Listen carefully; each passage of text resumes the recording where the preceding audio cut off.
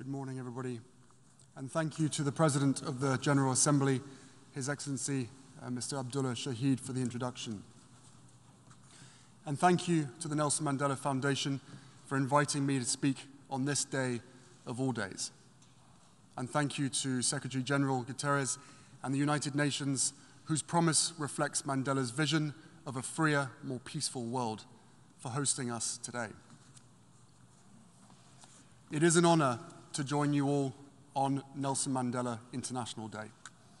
Having spent time with many of Mandela's family members over the years, I speak to you today with humility, mindful of how much the man they loved means to so many. Those of us not fortunate enough to know Mandela well have come to understand the man through his legacy, the letters he wrote alone in his prison cell, the speeches he delivered to his people, and those incredible shirts that he sported. We've also come to know him through the photographs of a person who, even when confronting unimaginable cruelty and injustice, almost always had a smile on his face. For me, there's one photo in particular that stands out. On my wall and in my heart every day is an image of my mother and Mandela meeting in Cape Town in 1997.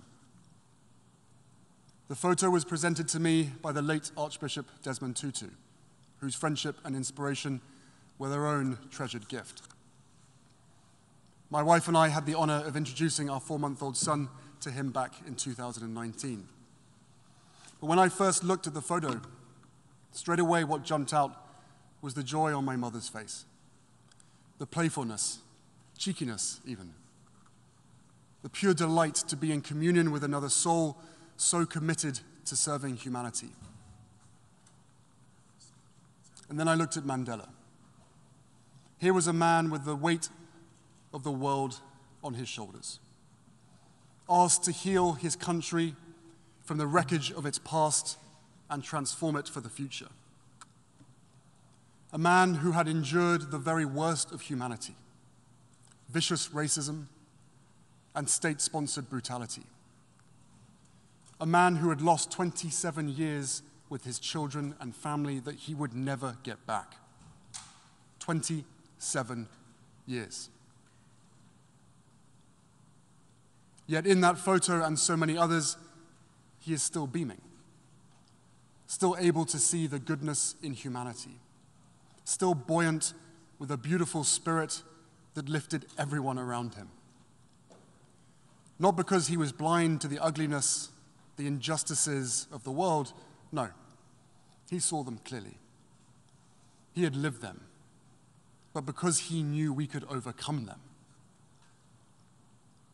In our own time, a time of global uncertainty and division, when it's all too easy to look around and feel anger or despair, I've been inspired to go back to Mandela's writings for insight into how this could be, how he could experience so much darkness and always manage to find the light.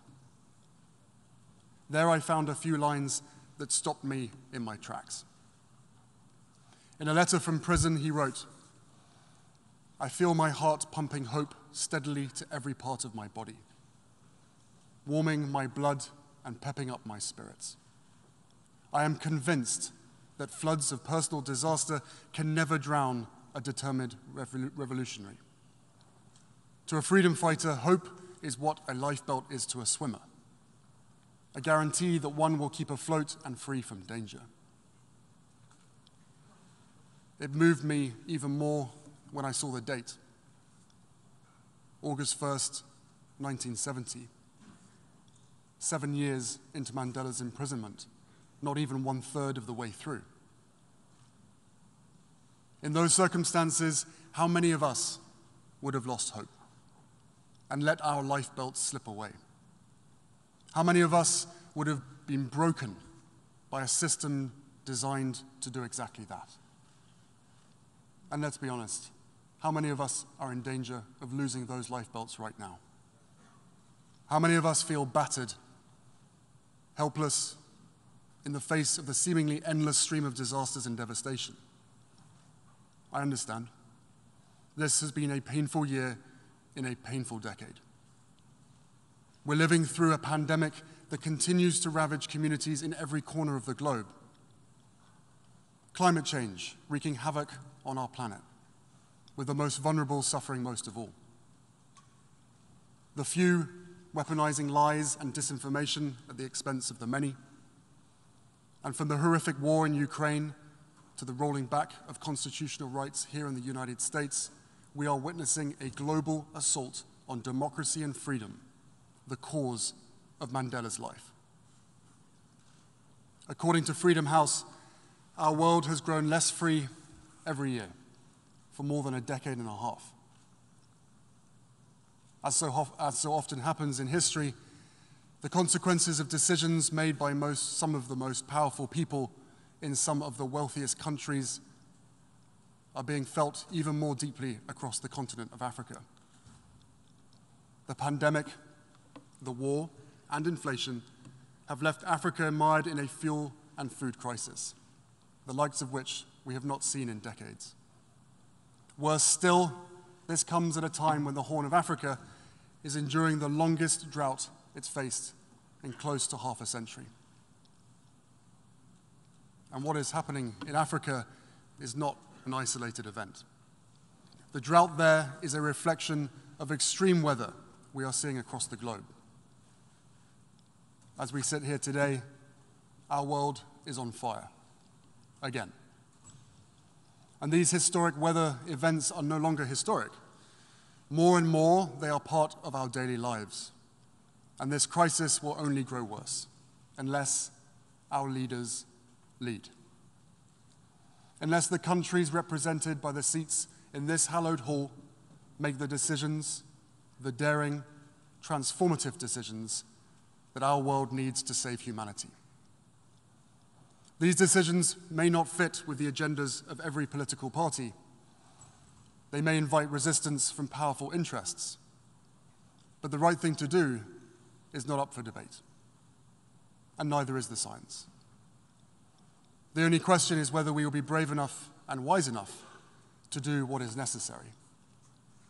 So yes, this is a pivotal moment. A moment where multiple converging crises have given way to an endless string of injustices. A moment where ordinary people around the world are experiencing extraordinary pain. And in this moment, we have a choice to make. We can grow apathetic, succumb to anger, or yield to despair, surrendering to the gravity of what we're up against. Or we can do what Mandela did, every single day inside that 7 by 9 foot prison cell on Robben Island, and every day outside of it too. We can find meaning and purpose in the struggle. We can wear our principles as armor. Heed the advice Mandela once gave his son to never give up the battle even in the darkest hour, and find hope where we have the courage to seek it. Since I first visited Africa at 13 years old, I've always found hope on the continent. In fact, for most of my life, it has been my lifeline, a place where I have found peace and healing time and time again. It's where I felt closest to my mother and sought solace after she died, and where I knew I had found a soulmate in my wife. And it's where so much of my work is why my work is based there. Because despite continued hardship, there are people across Africa who embody Mandela's spirit and ideals, building on the progress he helped make possible. I see it in the communities fighting to save the Okavango Delta, defying the odds to protect their home and its biodiversity from big oil companies. I see it in the young girls who are forced out of school and into marriage in northern Nigeria, speaking out today so others may get a fuller chance to thrive tomorrow. I see it in the young entrepreneurs I met in Johannesburg, using their energy and creativity to launch businesses that serve their communities. I see it in World Central Kitchen, a partner of the Archwell Foundation, and their volunteers in Ukraine and around the world, fighting food insecurity one meal at a time. I see it in the vulnerable children of Lesotho and Botswana, orphaned by HIV, striving for a better future, which we support through our organization, Centre Bali. I see it in the newest generation of activists for equality and justice, who are mobilizing people of all ages and races, all faiths and walks of life, to lace up their shoes and join the march. And I see it in the parents I meet around the world, as determined as Mandela was to give their children a better shot at a brighter future, to prioritize their own and their children's mental health and well-being, to reject old ideas and past prejudices, to heal from the past and build resilience for the present and future, because they know the price of inaction will be paid by the next generation. In their strength and in their deeds, Mandela's legacy shines as brightly as ever. They are my lifebelt. I hope they can be yours too. Because right now, the water is rising all around us. In some places, quite literally. So it's more important than ever that we seek a purpose greater than ourselves and get to work. After all, Mandela was not only a man of conscience, he was a man of action. He organized millions, inspired billions, joined hands not only with those who loved him, but those who had once jailed him, to build a better future for all. What Mandela understood was that true legacy transcends one's own needs and the passage of time. It defies the moment. Its relevance never ceases. Legacy does not belong to the self. It belongs to those it impacts. That doesn't mean he was perfect. No, he was something better. He was human. As he wrote in his autobiography, I have made missteps along the way, but I have discovered the secret that after climbing a great hill, one only finds that there are many more hills to climb. I have taken a moment here to rest, to steal a view of the glorious vista that surrounds me, to look back on the distance I have come. But I can rest only for a moment, for with freedom comes responsibilities, and I dare not linger, for my long walk is not yet ended. It has been almost a decade now since Mandela's own walk on this earth finally reached its end. But what he taught us again and again is that it was never his walk alone. It was all of ours. It is all of ours. And what a beautiful gift, especially as a dad of 2 young children myself. The message that this world is meant to be shared. That the work of each generation is tied to those who came before and those who will come after us. That we have an obligation to give as much, if not more, than we take. And never shudder in the face of darkness, for hope is the fuel that courage requires.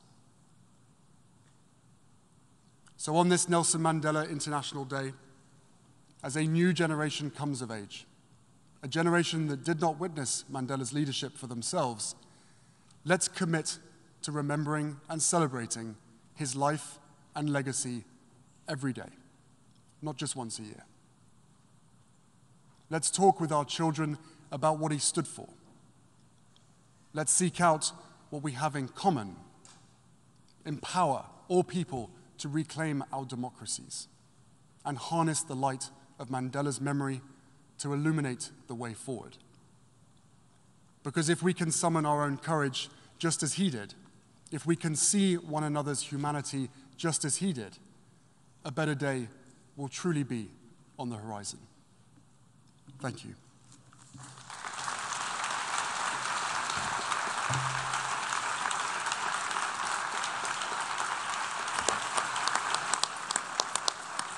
I thank the Duke of Sussex for his statement.